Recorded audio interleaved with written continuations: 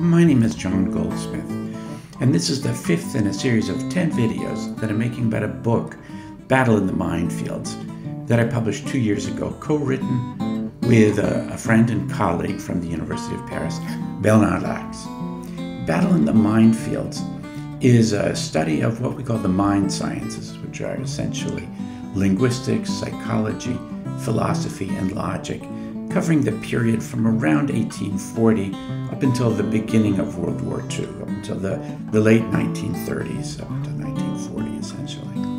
And Chapter 5 deals with the development of psychology, primarily in the United States, in the period from 1900 to 1940.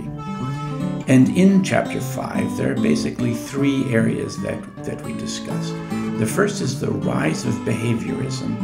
And here we focus on one person in particular, and that's John B. Watson.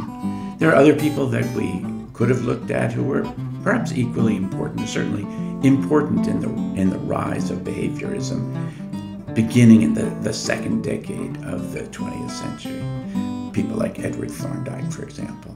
But we focus on John B. Watson. That's the first theme that we cover in this chapter. The second is the differences that we find between the first and the second generation of behaviorist psychologists. This can actually teach us a lot about how generational change takes place and how it affects the way scientists understand their theory and understand their activities based on basically their generational affiliation. In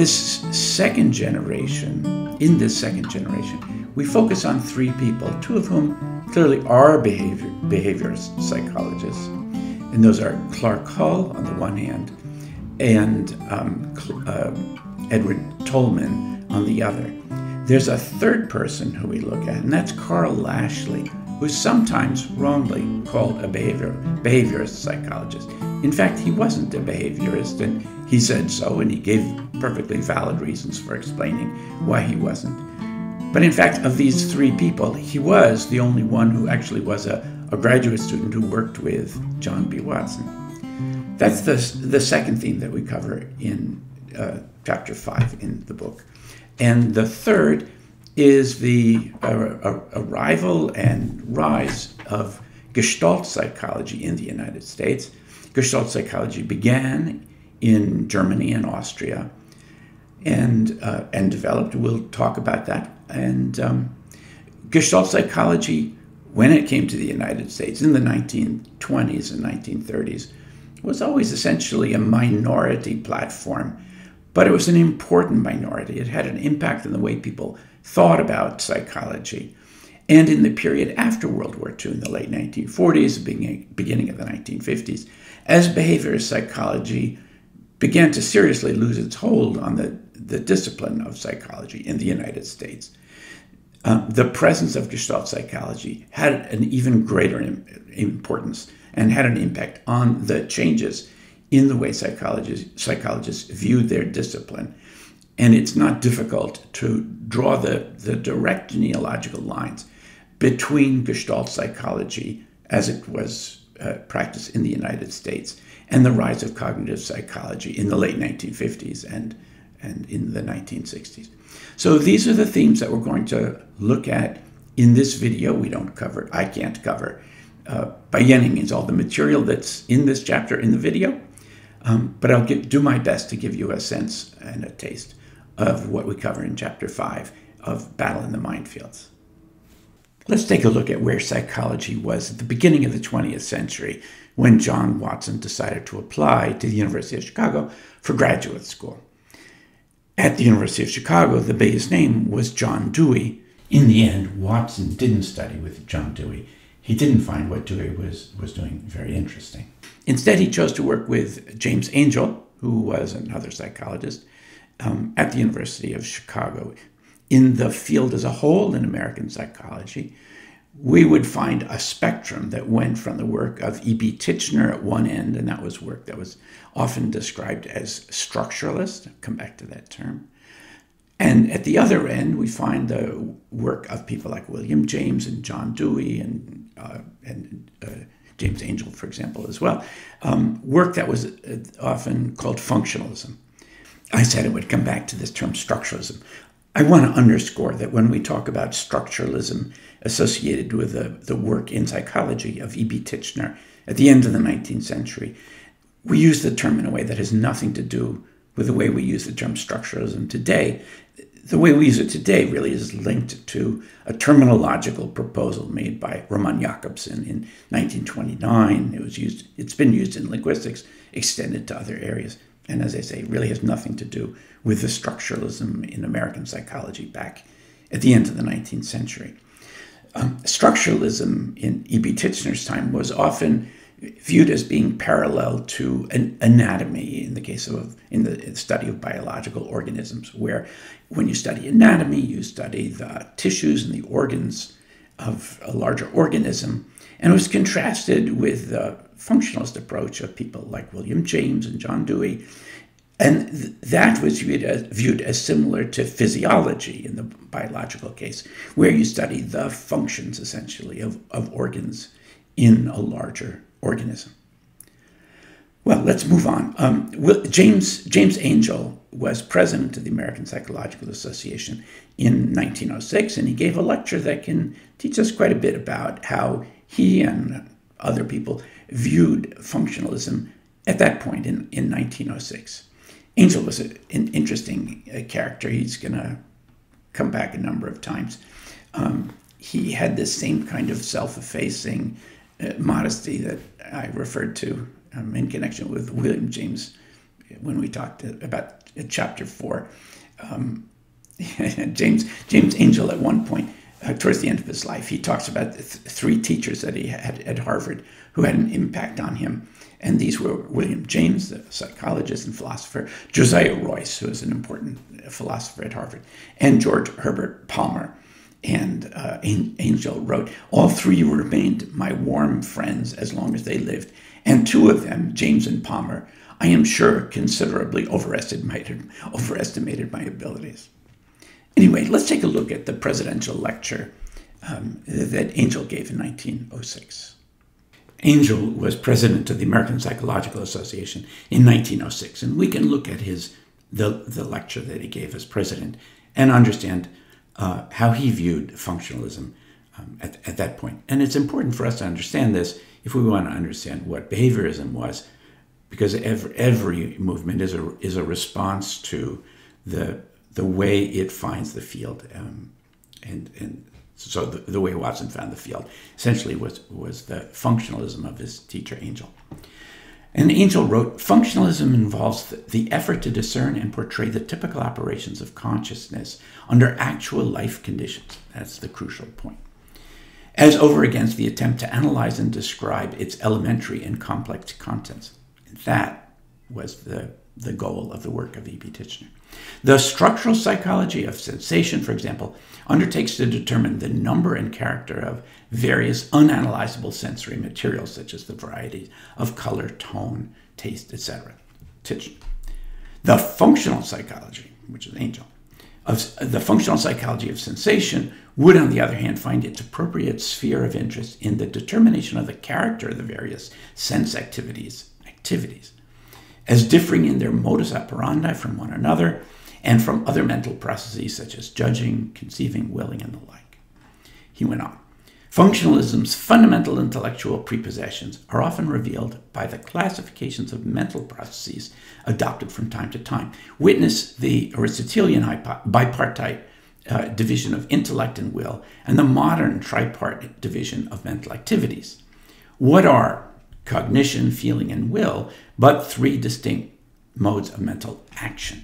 To be sure, this classification has often been carried out with the assertion, or at least the implication, that these fundamental attributes of mental life were based upon the presence in the mind of corresponding and ultimately distinct mental elements."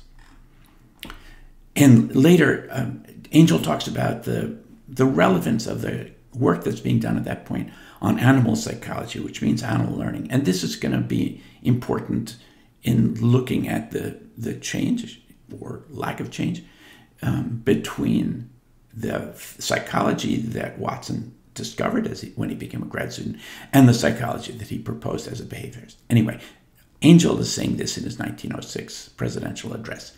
The rejuvenation of interest in the quasi-biological field which we designate animal psychology. Let's talk about that. This movement is surely among the most pregnant with which we meet in our own generation. Its problems are in no sense of the merely theoretical and speculative kind, although, like all scientific endeavor, it possesses an intellectual and methodological background on which such problems loom large. But the frontier upon which it's pushing forward in its explorations is a region of definite, concrete fact, tangled and confused, and often most difficult of access, but nevertheless a region of fact, accessible like all other facts to persistent and intelligent interrogation. We're going to turn now to John B. Watson and his version of behaviorism. But before we get into it, I want to say a word or two about why we're doing it. And I sometimes get the impression from students that the more time I spend on a person or on a particular trend, the more important that I think it is. And that's not at all the way I view things. Really, it's like, that people used to say, everybody's good for something, even if it's only for being a good example of what not to be. And I think to some extent that's true of behaviorism. So we can look at behaviorism and we can interrogate ourselves. We can ask ourselves, what is it about this that seems to us like it's on the wrong track? And once we can give ourselves some good answers to that question, the natural thing to do is to turn around and say, well, are we falling into any of these same dangerous holes? Are we potentially not doing the same thing? I think the answer is yes. I mean, I read what Watson is writing, and sometimes, of course, I just shake my head and I say, how could anybody have taken this seriously? But I think a lot of people say things today that will, in 40, 50 years, will give rise to exactly the same reaction. And if you want to know what I have in mind, I'm thinking of people who say things like, language is hardwired into the brain, or it doesn't have to be language, anything is hardwired into the brain. And that's really not a very intelligent thing to say, and it's somehow the models and the preferences that we have and not the science that's leading us to say something like that. So that's the sense here. We want to look at what Watson is doing and saying, and if there's something that we think we can't understand why he's saying something that's so obviously wrong, try to figure out why it is and how it is that he missed it, and of course ask ourselves whether we are potentially falling into the same hole we are today. And when you see him doing things like saying, well, psychology is a branch ultimately of biology, of course we respond to that and say, well, wait a minute, there's a lot of difference between certainly the methods of psychology and those of biology, which of course Watson is not going to give into, but we know it's true. And I think the same has to be said to people today who say that linguistics is a part of biology, which it quite obviously is not. Let's turn now to John B. Watson and how he viewed psychology. So John B. Watson arrives at the University of Chicago just at the turn of the century. And he finds he's not very interested in what John Dewey is doing, but he's quite interested in what James Angel is doing, and Jacques Loeb, a professor of physiology, and others. He gets a PhD, and he spends a couple of years as a lecturer at the University of Chicago. And in 1908, he is offered a position as a professor of psychology at Johns Hopkins University, which, as I've mentioned before, was one of the earliest research universities and PhD granting universities in the United States. In his letter of recommendation for Watson, James Angel waxes he's very laudatory in his letter, and he writes that he would rather have Watson twice over any man of his generation. He's better balanced, better trained, and more effective as a university man than any other fellow of his generation. And Watson is very clear and explicit about his indebtedness to the older men who acted as mentors to him. And that includes Titchener, Angel and Titchener, the two leaders of the diametrically opposed approaches to psychology at this point, at the turn of the century.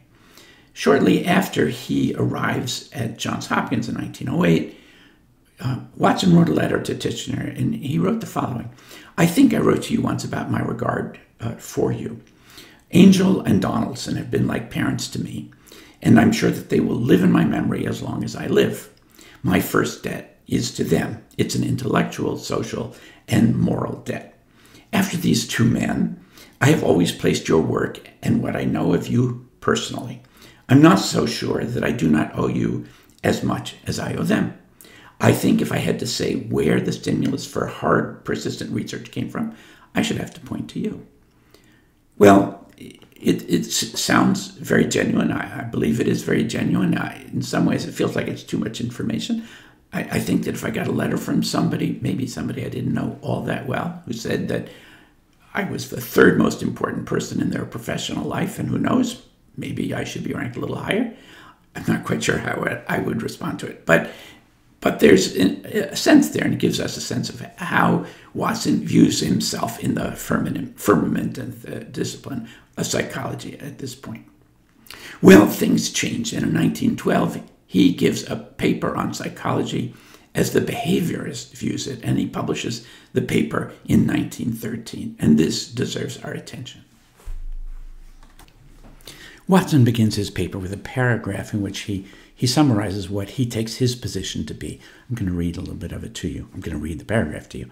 And then it's followed by several pages in which he describes what he thinks psychology has been up to this moment, and he really doesn't like it. So let's start with the very first paragraph. He writes, psychology as the behaviorist views it is a purely objective experimental branch of natural science. Its theoretical goal is the prediction and control of behavior. Let me interrupt. That's a very Kantian thing, as in Auguste Comte, this idea that science is about prediction and control. In some ways, it also kind of reaches back to Francis Bacon, who very famously said that knowledge is power. In any event, it's a very important point for Watson and for many people in the social sciences during this period. Introspection forms no essential part of its methods, nor is the scientific value of its data dependent upon the readiness with which they lend themselves to interpretation in terms of consciousness. The behaviorist, in his efforts to get a unitary scheme of animal response, recognizes no dividing line between man and brute. The behavior of man, with all of its refinement and complexity, forms only a part of the behaviorist's total scheme of investigation. Now he turns to where psychology has been, and he doesn't like it one bit. He says, to start off with, psychology is fundamentally the study of consciousness. And we can't fault him there. We've seen very influential psychologists, Wilhelm Wundt and William James, saying exactly that the study of psychology begins with the study of consciousness. But that does not please Watson one bit. And he says that for people who want to study animal behavior and animal learning, this leaves them in a very difficult situation. And what has happened up until now is that anybody who wants to study animal behavior, and Watson is one of those people, has to somehow pretend, or in any event rise to the fiction, that when animals do something that looks like the sort of things that we as humans do, well, then animals must be conscious to that extent. So consciousness just becomes a label that you put on an animal, whether it's human or not human. Consciousness is just a label that you put on a kind of behavior that puts it into the camp of what psychologists study. And then there's a second problem from Watson's point of view. Psychology, as he sees it, should be viewed as a branch of biology. We should remember that 100 years later. Chomsky will talk about linguistics as being part of biology as well. For Watson, psychology is part of biology. And since the time of Darwin, from Watson's point of view, it should be clear to all biologists that human beings are not a special species, that whatever biological principles there are that account for the nature of human beings, They're the same principle that applies to other animals, and we can study biology by studying any species at all. And treating humans as special, as different in some essential way, is basically a rejection of the important conclusions of Charles Darwin from Watson's point of view. So he goes on like this for a couple of pages. So after describing psychology for a little bit, Watson says, well, this really does not interest me. And he writes, I used to have to study over this question. I don't really know what that means. Indeed, it always embarrassed me somewhat. I was interested in my own work and felt that it was important, and yet I could not trace any close connection between it and psychology as my questioner understood psychology. And basically he says, once we understand that psychology is a part of biology, then everything has changed. And why don't psychologists understand that? Why can't they just get with the program? And he writes this. He says, the moment zoology undertook the experimental study of evolution and descent, the situation immediately changed. Basically, once Darwin's ideas had become dominant in the field of biology. Man ceased to be the center of reference. I doubt if any experimental biologist today, unless actually engaged in the problem of race differentiation in man, tries to interpret his findings in terms of human evolution, or ever refers to it in his thinking. He gathers his data from the study of many species of plants and animals and tries to work out the laws of inheritance in the particular type upon which he is conducting his experiments. Naturally, he follows the progressive work upon race differentiation in man and in the descent of man, but he looks upon these as special topics, equal in importance with his own, yet ones in which his interests will never be vitally engaged. Now, that reference to race differentiation may raise your hackles, as it does mine, and rightly so. And I'll come back later on briefly to make some comments about some appallingly racist comments that come from Watson. But that's not what we're talking about right now. So why can't psychology just get with the program, is what Watson is asking. Why can't psychology understand that it's a part of biology, and that means that the study of human behavior is just part of the story, it's a small part of the story, and from a scientific point of view, we could do much better if we were to study rats and pigeons and other species. Why this unreasonable and unscientific emphasis on human beings? I just don't get it. So he writes, I do not wish unduly to criticize psychology. Well, yes, of course, that's exactly what he does mean to do. He writes, it has failed signally, I believe, during the 50-odd years of its existence as an experimental discipline, to make its place in the world as an undisputed natural science. And that's not good, obviously. Psychology, as it's generally thought of, has something esoteric in its methods. That's not good either. The time seems to have come when psychology must discard all reference to consciousness, when it need no longer delude itself into thinking that it is making mental states the object of observation. Watson wrote, this leads me to the point where I should like to make the argument constructive. I believe that we can write a psychology and never go back upon our definition, never use the term consciousness, mental states, mind, content, introspectively verifiable, imagery, and the like. It can be done in terms of stimulus and response, in terms of habit formation, habit integrations, and the like. Furthermore, I believe that it is really worthwhile to make this effort, to make the attempt now.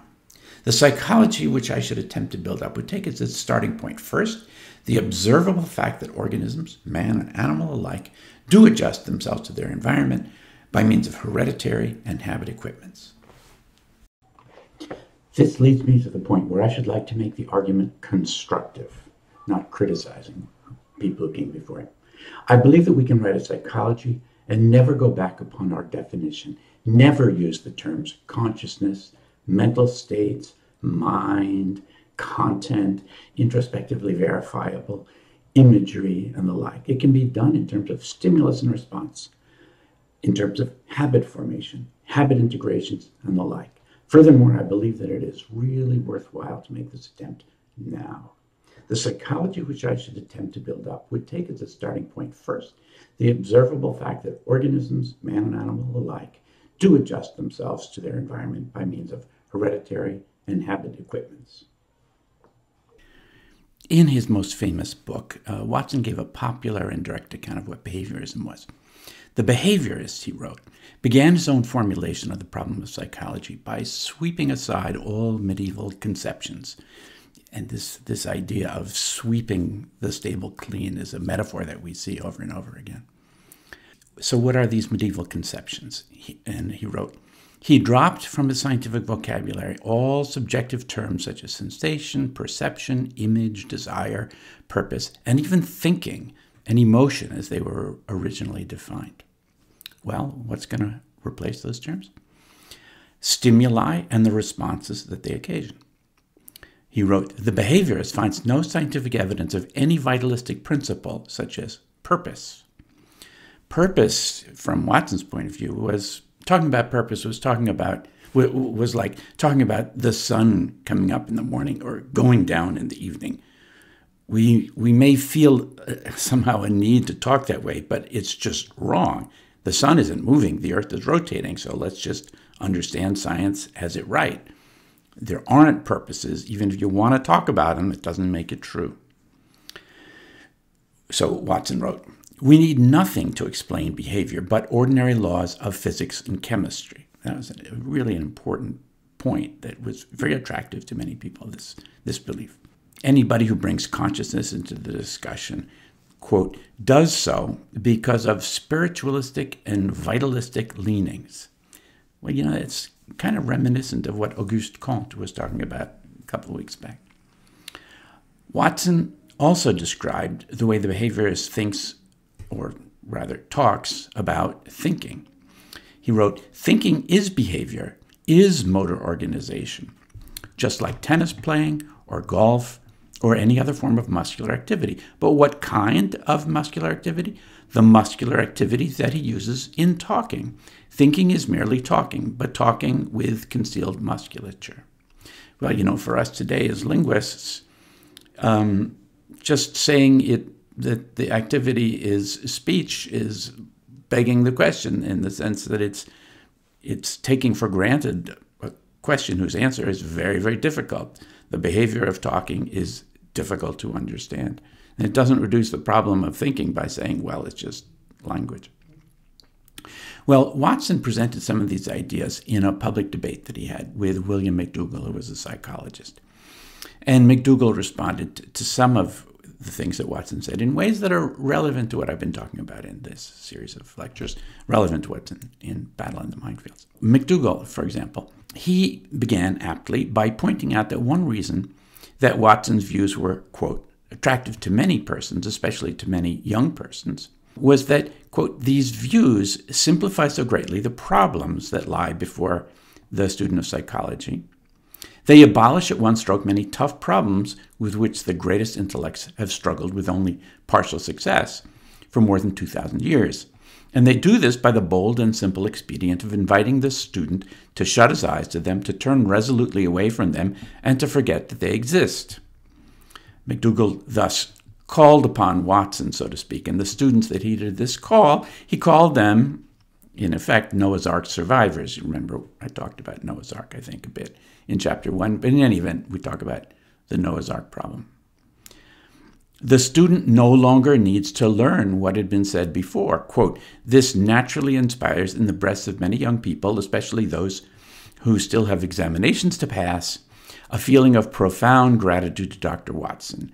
He appears to them as the great liberator, the man who sets free the slave of the lamp, who emancipates vast numbers of his unfortunate fellow creatures from the task of struggling with problems from which they do not comprehend and which they cannot hope to solve. In short, Dr. Watson's views are attractive to those who are born tired, no less than to those who are born Bolshevists.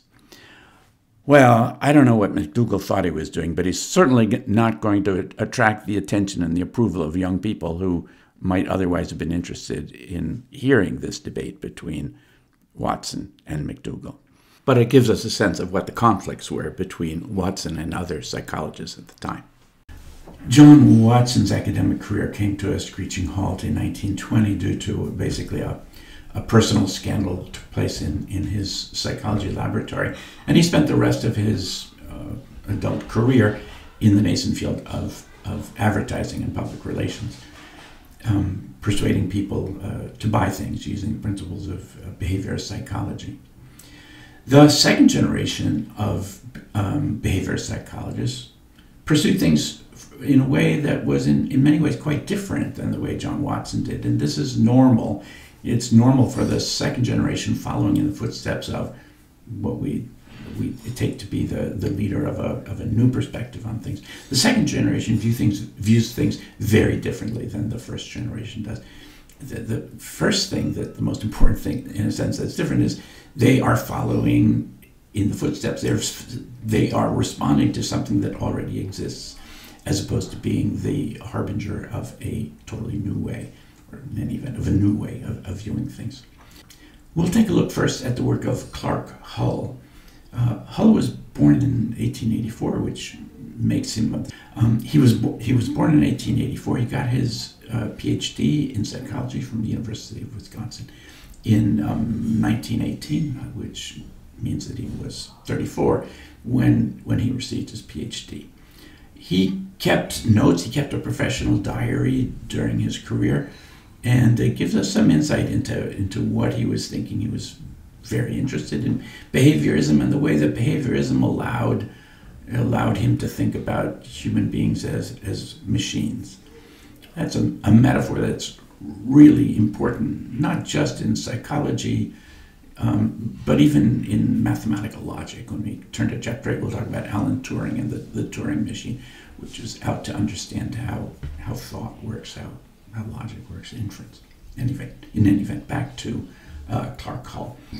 In one of these notes to himself, he wrote, "The Watsonian tradition would deny the existence of any such things as consciousness and will, and thereby dismiss the problems as non-existent.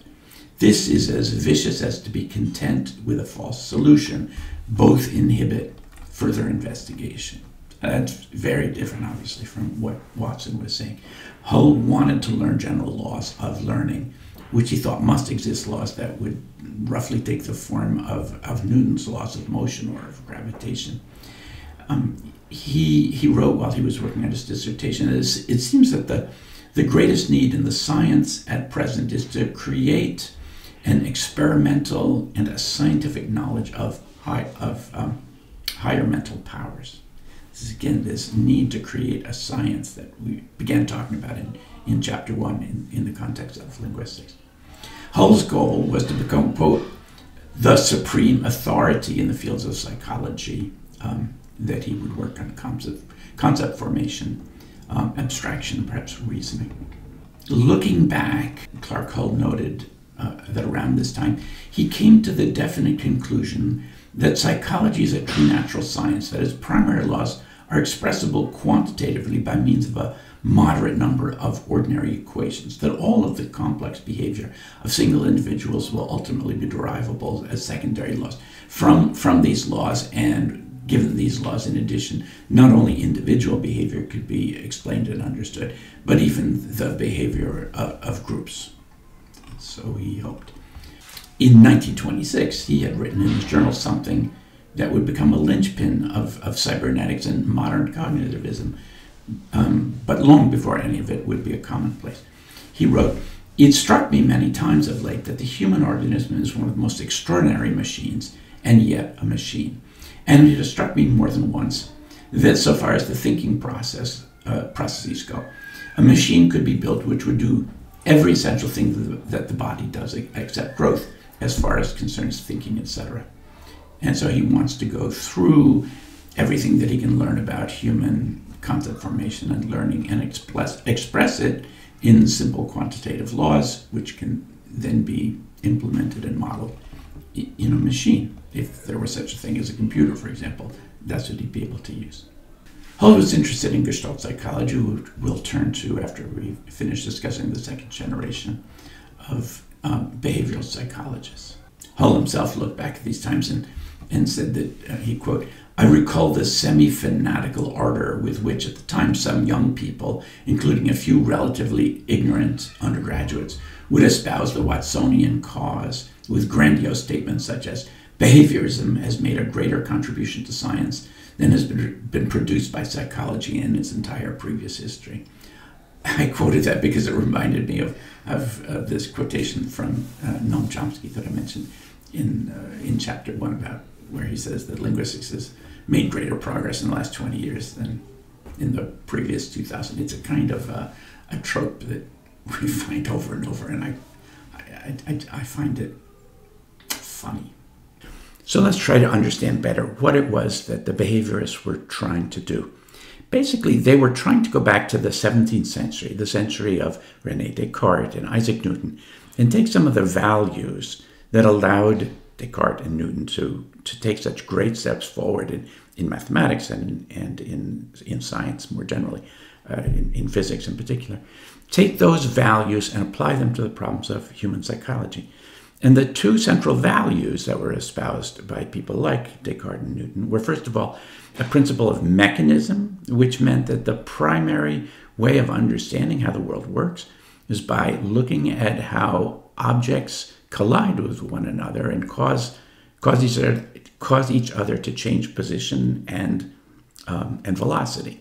So that, on the one hand, is the mechanical philosophy, and second of all, notion of a mathematical understanding of science, so that the goal of the scientists was to come up with a simple mathematical law which would account for everything that we are interested in. And of course, both Descartes and Newton were very powerful mathematicians, and they developed mathematics that could be used in order to understand the dynamics of objects in the world. And the behaviorists were trying to do essentially the same thing. They wanted to follow in the footsteps of these Cartesian and Newtonian scientists.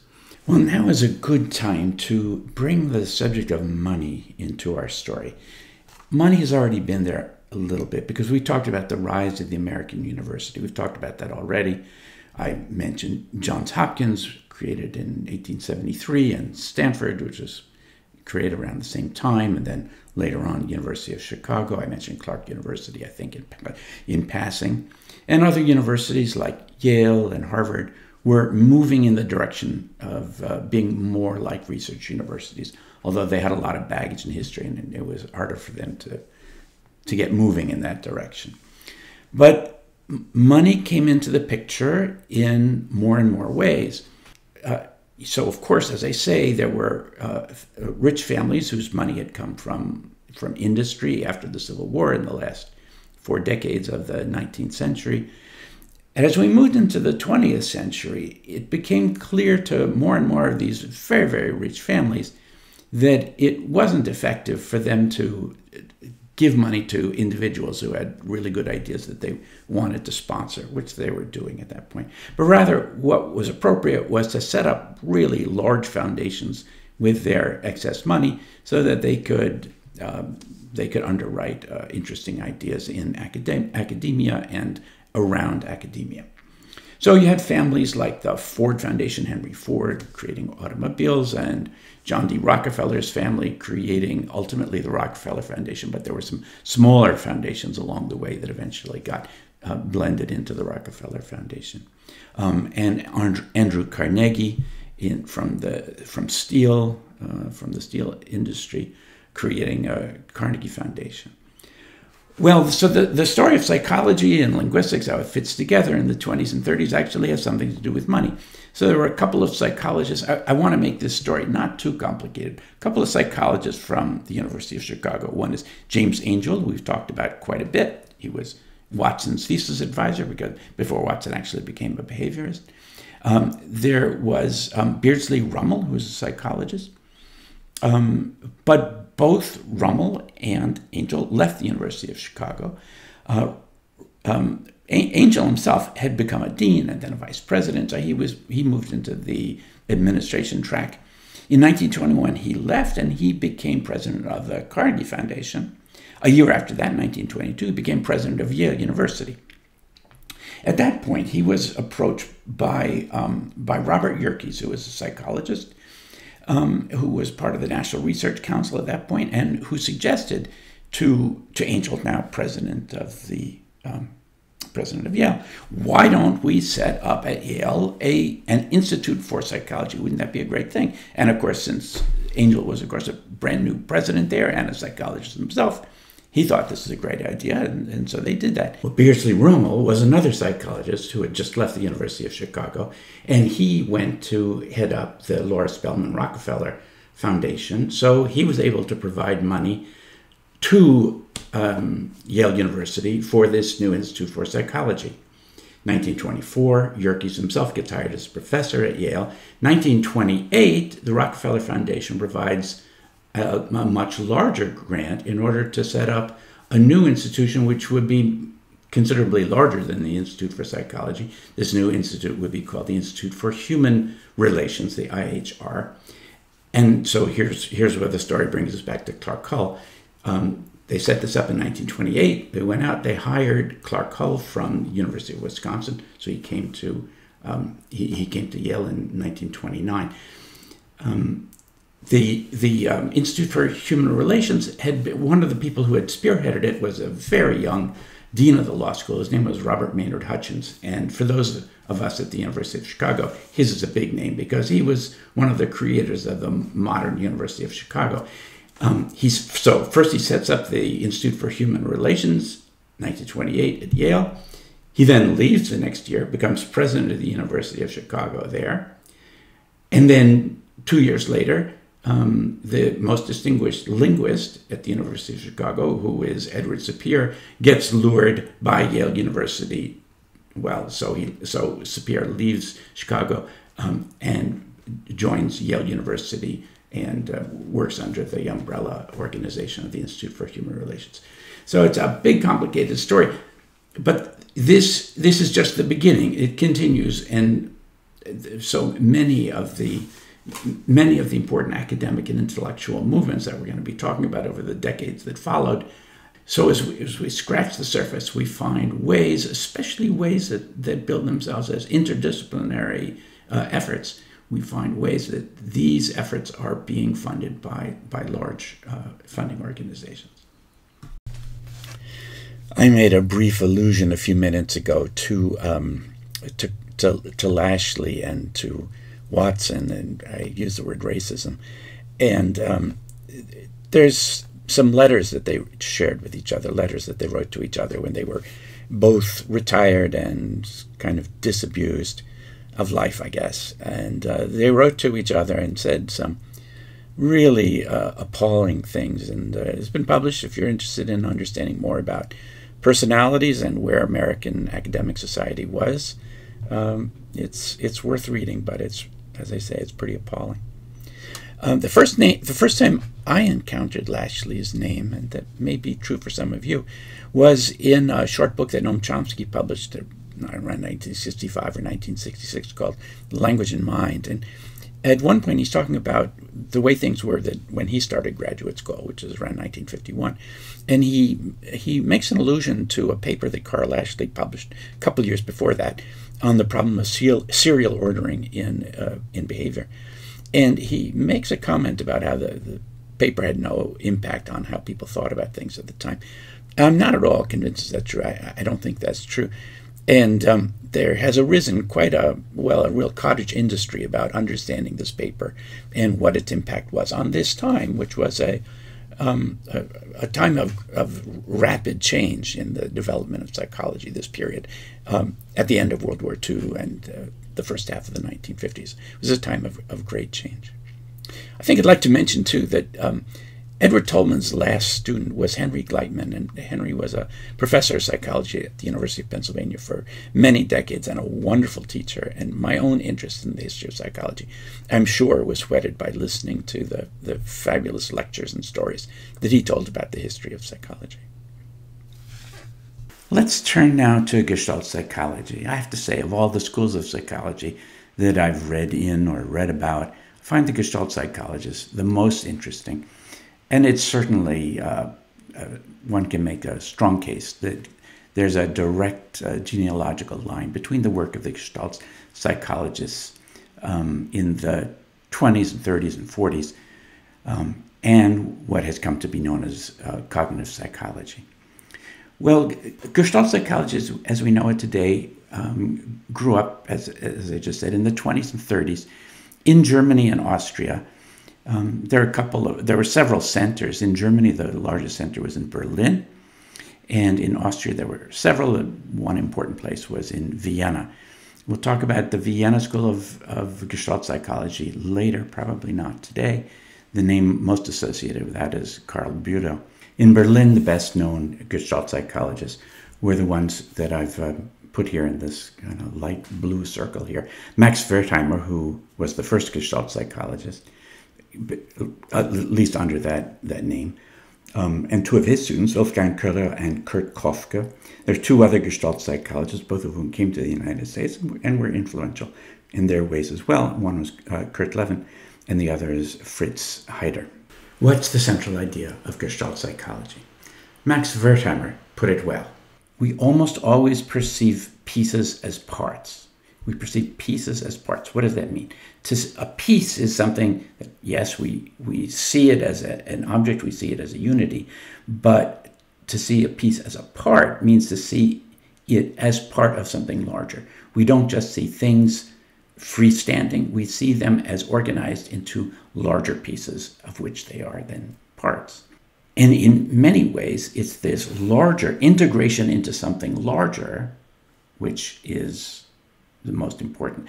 And the clearest example of that, which of course goes back to Ernst Mach in this particular discourse, as you know, we talked about this earlier, the idea of a melody. A melody is, of course, composed of notes. Without notes, there can't be a melody. But a note that is part of a melody, most of its value in life is in that very brief moment that it is just one part of this larger melody. We might have 5 or 10 or 15 notes or more in a melody. Each note gets passed over just for a brief period of time. But what it does is to contribute to this larger piece, this organization that we call a melody. And Gestalt psychologists were clear on the idea that there isn't a priority to the sensation over the perception. No, the two are equally important, and perception ultimately emerges out of perception. We can say is a delicate, dynamical balance of forces and a balance between those forces that are contributed by the mind on the one hand and the world around us on the other.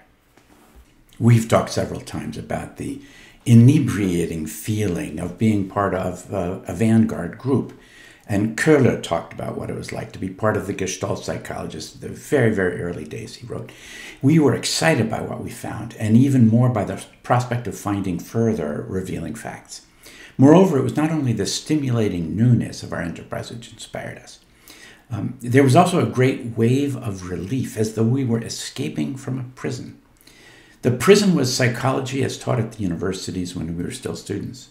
At the time, we'd been shocked by the thesis that all psychological facts, not only those in perception, consist of unrelated, inert atoms, and almost the only factors which combine these atoms and thus induce action are associations formed under the influence of mere contiguity. What had disturbed us was the utter senselessness of this picture and the implication that human life, apparently so colorful and so intensely dynamic, is actually a frightful bore. This was not true of our new picture, and we felt that further discoveries were bound to destroy what was left of the old picture. Well, Kurt Kofke had a recollection as well. He says, I remember the actual moment perfectly well when I learned of this new view. It was in Wertheimer's room in Frankfurt when he told me, who had been his perfectly submitting subject for several months, of the result of his work and of its conclusions. I can still feel the thrill of the experience when it dawned on me what all of this really meant. Of course, at that time, I had the merest inkling of it. None of us saw, as he had, very far, but I saw that much, that now at least form had become a subject. Form is Gestalt in German. Form had become a subject that could be handled. It had made its final entry into the system of psychology. And that was very exciting, and they moved it in very, very interesting directions. I can't cover more than that in this short video. There's lots of great stuff that I'm leaving out, but we've covered the material, some of the material, and we're going to stop here. Next week, we're going to look at the two great American linguists, Edward Sapir and Leonard Bloomfield.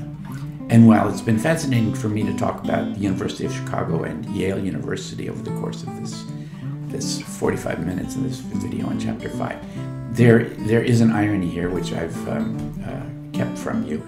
I'm actually sitting here about 2 blocks away from the Yale campus in New Haven. So you may think that I was at the University of Chicago, but I'm actually sitting here in New Haven. See you next week.